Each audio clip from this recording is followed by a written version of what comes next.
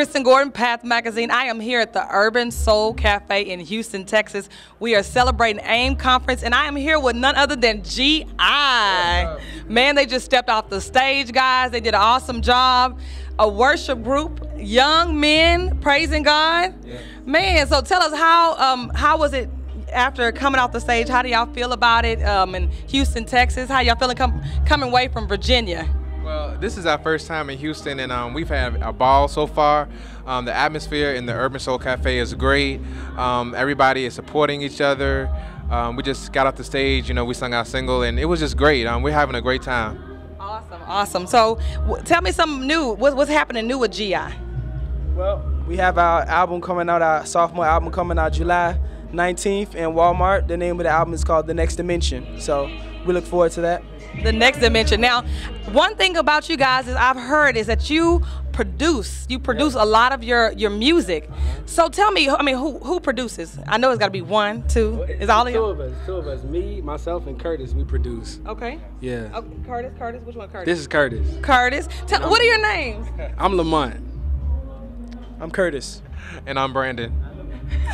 Awesome, awesome. So y'all producing now. That's a lot of money when you can produce and get your royalties. So that's good business. That's a blessing. What's your vision for G.I.? What do y'all see for the future? Well, I really see us impacting the youth, and then not even the youth. We just see our ministry reaching different cultures, because you know Christ is not racist. So you know sometimes in the body of Christ we can be kind of divided. So we really want our music to cross cultural boundaries as well. So. Hey man, that's awesome. That's right. Don't get me on that tangent. I'm all about that. Praise God. Wow, guys. Well, y'all coming out with the new CD.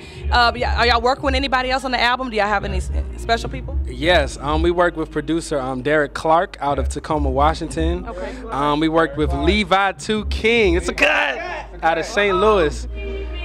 So we've been working, and Mike Clemens. Oh yeah, Mike Clemens. Yes. Okay. What you doing? Just sitting there, acting like you're scared and all alone. Can't you see the spirit's really moving? So get up out your seat and get your praise on. You see, now is the time for you to get your blessing. So open up your heart and let him in and give him all you got. The single is called Forever We Will Worship. And actually, that was just God sent. We were in the studio with Levi 2 King, and we had already done 2 songs, and he just started playing these chords. And so the melody rung out to us, and Curtis, he just came up with Forever We Will Worship You, O God. And from there, God just started speaking through us, and it just came. By the time we knew it, the song was done. My God, my God.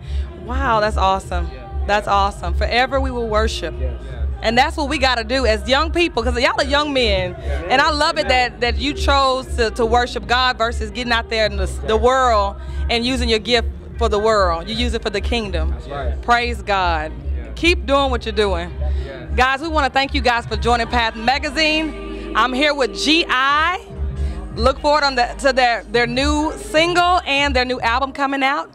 We want you to stay on the path.